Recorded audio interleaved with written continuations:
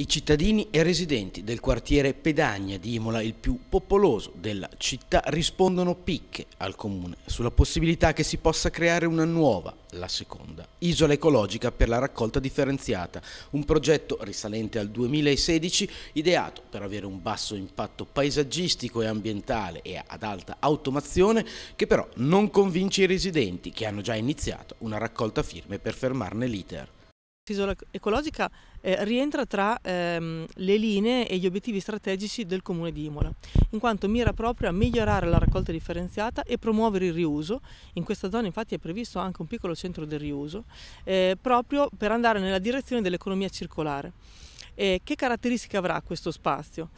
Intanto è stato fatto un grandissimo studio per inserirlo in maniera armonica nel paesaggio. Siamo in un'area verde, in particolare siamo all'interno dell'area verde che sta tra l'attuale centrale e la viabilità, la via San Benedetto, e in questo senso, diciamo, è stata data grandissima cura per ridurre al massimo le superfici permeabili e quindi sfruttare la viabilità di accesso già esistente per quanto riguarda la centrale. Seconda cosa, i piccoli edifici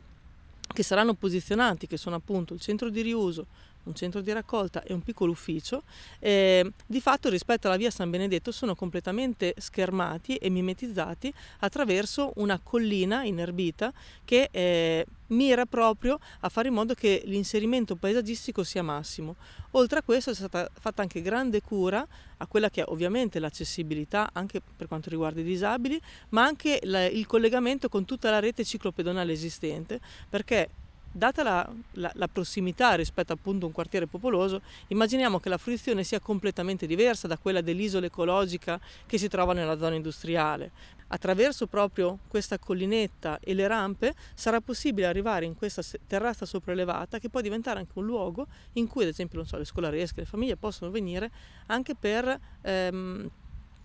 vedere quello che è tutto il tema del riuso e del riciclo